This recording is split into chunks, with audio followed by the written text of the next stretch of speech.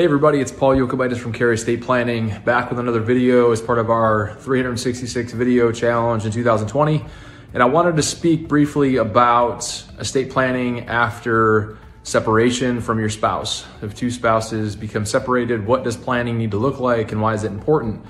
And so generally, estate planning is a very important provision that needs to be taken care of during any separation or divorce, because your priorities have drastically shifted as far as who should serve on your behalf and who should get whatever you leave behind.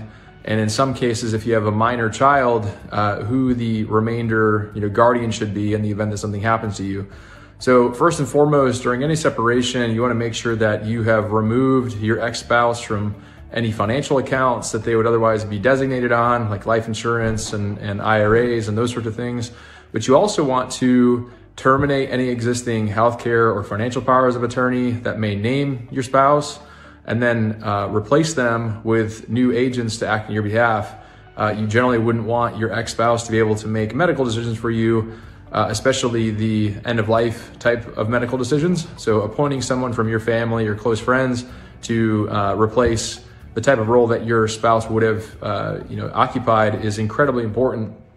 You also want to make sure that you're disinheriting them as much as you possibly can. Now, during a separation, but prior to a divorce or separation agreement being entered, you generally can't, override default, spousal inheritance rights under what's called our elective share.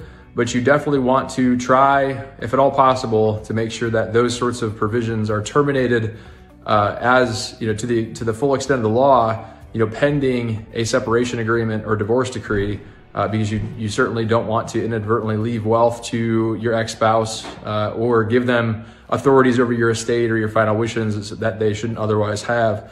So getting those planning provisions in place should start during your separation.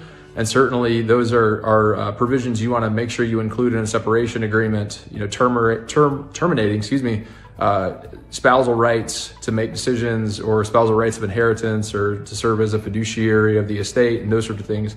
So just because the separation is not final or the divorce is not final doesn't mean you shouldn't plan yet. It's actually the perfect time to be planning. If you're going through separation, or if you have additional questions about a separation, you can go ahead and drop those in the comment section below, or go ahead and click the link below to contact us to get on our calendar for an initial strategy meeting. And we'd be happy to discuss what types of planning provisions are needed in your circumstances. Hope you guys have a great rest of the day and great week. And keep an eye out for additional videos moving forward. And be sure to like and subscribe to our YouTube channel for additional content moving forward. Just Paul Yokobitis with Cary Estate Planning. Have a great rest of your day.